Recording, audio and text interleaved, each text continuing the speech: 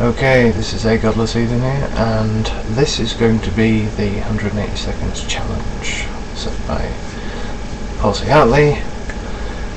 So, video's loaded. Let Ray Comfort commence.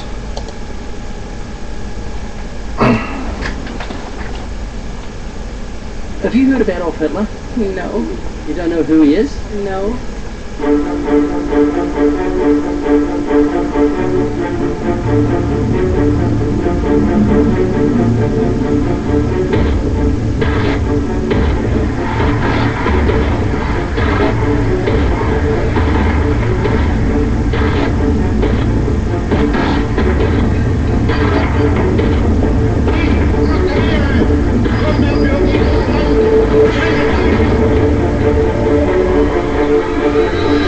I'm Ray Comfort. I'm Jewish, and I'm deeply concerned that a generation is forgetting one of the greatest tragedies in the history of the human race.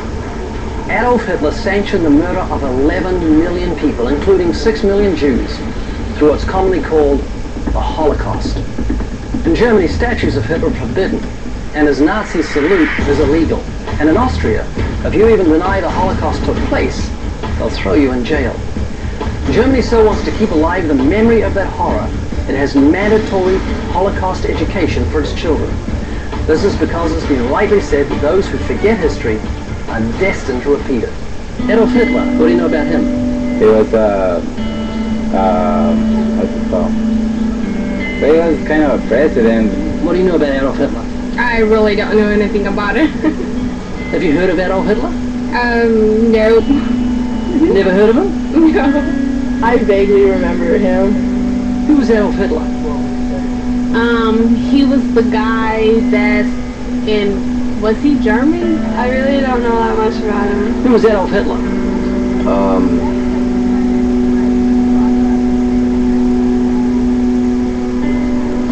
This guy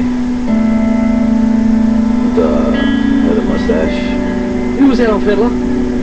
He was a communist, right, leader of Germany? Who was Adolf Hitler? I don't know. You have no idea at all? No. He was a communist? Is he like a actor or someone?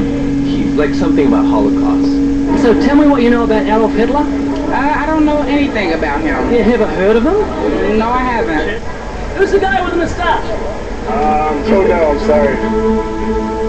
You're about to meet Steve. As you'll see, Steve is a self-proclaimed neo-Nazi who loves Adolf Hitler, hates Jews, and people of dark skin. White people are unfair, and there's the Jews. So the white man is the best man. What's the purpose of man's existence?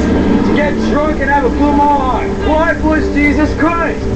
Savior? No, he was a Jew. And what did Jews do? They lied. Christianity is a Jewish trick, but it hasn't tricked me because I'm Greek and I'm smarter than that. Spell the word shop.